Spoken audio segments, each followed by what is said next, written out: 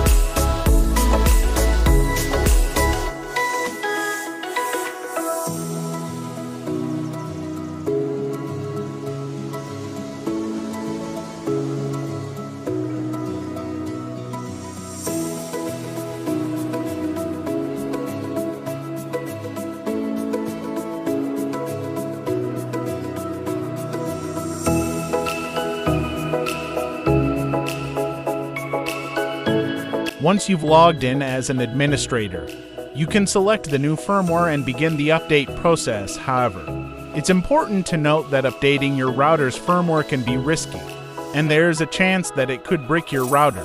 So be sure to proceed with caution and at your own risk.